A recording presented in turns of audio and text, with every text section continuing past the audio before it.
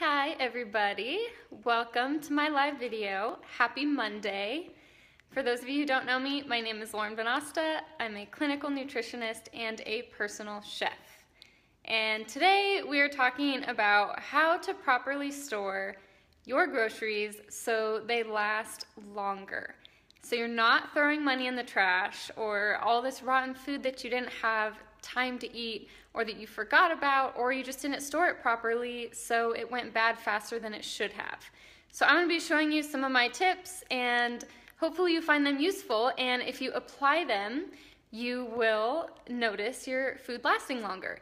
Because nothing's worse than buying a bunch of groceries and then them going bad after a few days, and then you go to use them and they're already rotten. So I'm going to be taking you, we're doing a little bit different style of video today. I'm going to just be taking you through each of the things and how to properly store them. So you can see it up close and a more, more up close point of view. So let's get started. I'm going to flip the camera around and I'll just start showing you what to do. Okay, so first thing is berries. And berries are really hard to keep fresh. So what you want to do as soon as you get them home from the grocery store, you want to wash them in 1 part vinegar to 10 parts water. And I would recommend using apple cider vinegar. That's going to be the best thing to eliminate any bacteria and to help them stay fresher longer. So once you put them in the vinegar and water mixture, you're going to want to rinse them off, dry them really well, and then put them in a refrigerator in a container with airflow. So you can put them back in the container you bought them in because it does have those holes in there, but you want to make sure that you do the vinegar and water mixture first to help them last longer. So that's for berries. So whether it's strawberries, blackberries, blueberries, whatever berries you normally buy, that's going to keep them fresh. So like I said, 1 part vinegar to 10 parts water, rinse them, dry them, and refrigerate in a container with some airflow. All right, next we have bananas, and these are already browning, but I like my bananas really brown, so I like them to get brown. But to slow the ripening process, you want to separate all your bananas once you get them in the bunch, and then you want to wrap the stem in some plastic wrap. And what this does is it slows the release of the ethylene gas, which is responsible for the ripening of not only the banana, but also any other fruits that are stored around it. So if you're storing your bananas next to, your apples or pears or kiwis, any other fruits like that, those fruits that are with the bananas are going to ripen a lot faster because of that gas that's released from the bananas. So if you do this, it'll help slow down the ripening of the banana and also help avoid ripening other fruits around it. But I would recommend storing your bananas separately from your other fruits regardless. Alrighty, next is celery. And this can apply to celery, broccoli, and cauliflower, more of the cruciferous, really fibrous types of veggies. And what you want to do is once you wash them, you can cut them into the size that you want, and you want to wrap them in tin foil. This is going to help keep them really crisp, and that's what you want for these types of veggies like celery and broccoli and cauliflower. So wrap them in foil and then just put them in your vegetable drawer in the refrigerator. All right, next we have apples. Apples you want to store in the refrigerator in a crisper drawer. And you want to keep them by themselves. You don't want to have them with other fruits or other vegetables. So if you have room in your fridge to just have a whole drawer related or dedicated just to apples, they're going to last a lot longer that way. So even though they're next to the bananas here, definitely don't store them next to the bananas. Okay, let's go up here to some garlic, and this will apply to garlic and onions. You want to store them on your countertop, and you want to make sure they have some airflow. So whether it's a mesh bag, a basket, keep them so they have some airflow with them. And you want to store them separately from potatoes. You don't want your onions and garlic stored with your potatoes. So typically those 3 things are all stored on the counter, but you want them separate. So if you could do a separate basket for like garlic and onions and then another basket for potatoes, that's gonna be your best bet to keep everything fresh. And onions and garlic can both last a really long time if they're stored properly. So keeping your onions and garlic away from your potatoes will help them from getting those funky sprouts on them. Okay, let's move on to lettuce. So as you can see, I have a clamshell type of container here. And so if you buy your lettuce in this type of a container, all you need to do is, you can see in there that I put a paper towel in. You just want to put a paper towel in there, close the lid back up, and then you want to store it in your refrigerator upside down so that the moisture falls off of the lettuce and onto that paper towel.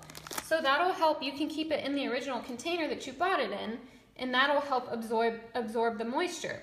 And when you notice that paper towel getting moist, you want to replace it right away with a dry paper towel, and then that'll help keep all your lettuce really fresh. And for another example, if you don't buy your lettuce in a clamshell like this, and you happen to buy it in, a plastic bag, you want to switch it out into a Ziploc, and you also want to put a paper towel in there. Similar to the clamshell container, you just put a paper towel in your Ziploc, put your lettuce in, and then you're going to want to zip up the Ziploc and get most of the air out. You don't have to take all the air out. Oxygen isn't going to make your lettuce wilt faster. It's more moisture. So you want to just take some of the air out, and then you'll be good to go. So those are some things you can do with lettuce. You can also store your lettuce in a glass container. If you have a big glass bowl and you put a paper towel over your lettuce in that bowl, and then you put a piece of plastic wrap over it, that's another option for your lettuce if you want. I just find it hard to find bowls big enough and that takes up a lot of space in the refrigerator as well. But you can do that if you like. All right, moving on to asparagus, and this applies to asparagus as well as fresh herbs like cilantro, parsley. You can also do scallions, those types of things. And what you're gonna do, I'll zoom in a little, you can see there's some water. So you wanna almost treat this like it's a fresh flower. So what you do is you wanna get your asparagus from when you get it home from the grocery store, you wanna trim the ends, and then you wanna put it in a jar with water. And then you can go ahead and put that in your refrigerator. And if you wanted to, depending on what you have in your refrigerator, if you have like meat and dairy, you can get a plastic bag and drape it over the asparagus tops. And so like I said, this applies to fresh herbs as well. And if you don't want to store your fresh herbs in the refrigerator, you can also store them on the counter in some sunshine. You just want to make sure you're changing out the water just like you would a fresh flower, and that'll help keep them fresh and growing and nice and vibrant. Okay. Does anyone have any questions? Let me know. So next we're going to move on to nuts and seeds. So we have some pine nuts, some sunflower seeds, and some pumpkin seeds.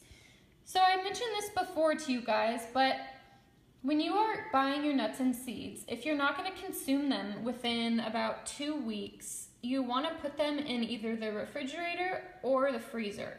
So take them out of the package you got them in, put them in a freezer safe or any type of Ziploc bag if you're just putting them in the refrigerator, and store them in there, and they'll last a lot longer and they won't go rancid. A lot of times nuts and seeds can go rancid really fast because of how high the fat content is and how much oil is in them.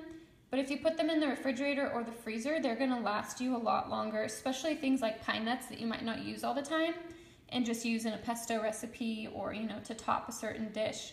Your nuts are going to stay a lot fresher for a lot longer if you store them in colder temperatures. Alrighty. Next we have some carrots, and I shared this tip with you guys I think last week, but this applies to carrots, it applies to beets, pretty much anything that has, those big green tops on them. What you want to do is you want to cut those off, separate them from whatever the vegetable is, and store them separately. The greens on the top are going to make these carrots get a lot softer faster, and we want carrots to stay crisp up until we use them. So taking those green tops off is really going to help your carrots to last longer, as well as your beets, turnips, things like that. So If you have anything with a big green top on them, cut those off and store them separately. Don't throw away the greens because you can use them in a lot of things. All right, let's see. That's all I have, but I wanted to also talk to you guys about different tips. Oh, I guess I'll flip over back to my face. Okay, hello again. I'm just going through these really quick. I didn't want you guys to have to sit through another hour-long video today. And some of these are really easy to explain, so we didn't need that much time. But another tip to keep your food, if you're storing prepped food, so for those of you that do meal prep, I want you guys to focus on storing your food in glass containers. Glass containers really help to preserve freshness, and not to mention you don't have any harmful chemicals from plastic containers leaching into your food. So I've shared different glass containers that I like. I've also shared that you can put pretty much anything in a mason jar. So mason jars are awesome for that too, for not only mason jar salads, but even just storing soups or sauces or anything like that. You can just throw it in a mason jar. They're airtight and sealed and they're good to go.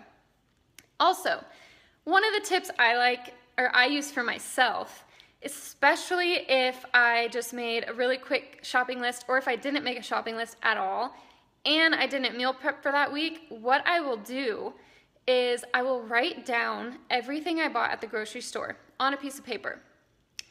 And I'll either hang it up on my fridge, leave it on my desk, wherever I'm gonna see it. And then that way I know what I bought. Because if you guys live in a house with a lot of people, or you just have a really stuffed refrigerator, and food gets lost super easy, and you end up going in there a week later and you're like, oh, I totally forgot I bought this.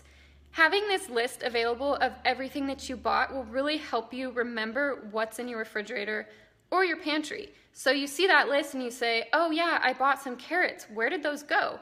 And then you'll know that they're in there without having to see them. So it's really helpful to not let anything go to waste that way too. If you have a week where you didn't prep, you didn't make a list or anything like that, just make sure when you get home from the grocery store that you write everything down that you bought, and then that way you know what you have. That's a really helpful tip to avoid food waste, and you know, sometimes we just forget what we buy, so having it written down and in front of us is going to help a lot. Okay, let's see. I think that's all I have for you guys today. I wanted to make it simple and show you guys things that you use often. And if you're storing meats, keep them separate from fresh vegetables. I think everyone knows that. And if you have hard cheeses, wrap them in parchment paper. That helps them stay fresh as well. They don't like to, or cheese doesn't like to be super tightly wrapped in like saran wrap. Parchment paper for hard cheeses is awesome. And I don't know, do you guys have any questions about anything specific that you buy at the store and you're wondering how to keep it fresh? I went through the majority of common stuff that everyone buys. And like I said, for prep food, stick to glass if possible. And mason jars are awesome for everything. All right, so I'm gonna let you guys go. Nice quick video for you today. And if you have any questions, feel free to post a comment. If you're watching the replay, please still ask questions and I can answer them for you. And if it will be helpful, let me know. I can always make up a little document for you guys with all this written down if that's helpful. Just let me know and I can do that for you guys. So have a great rest of your day and thank you for watching. Bye guys.